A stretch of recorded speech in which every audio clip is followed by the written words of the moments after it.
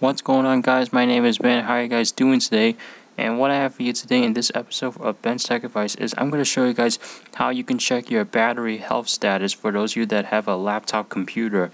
In this case, I'm using Windows 7.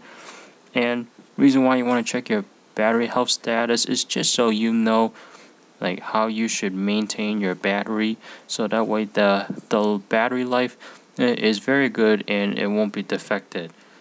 So you go to the start menu right here, you go to the control panel. Well, I can't say that you can prevent it from getting defective, but make it long and make your battery last longer. You go to system and security.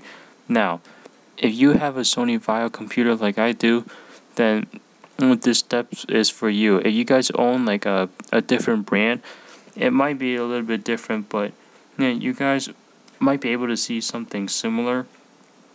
So what I do is I go to the Fire Control Center and I go to power management, and you click battery, and this is how you check your health status right here. In this case, mine is excellent, and then my battery is still strong. And you do have other options right here, such as enable battery care function and do not display battery health screen, all that good stuff.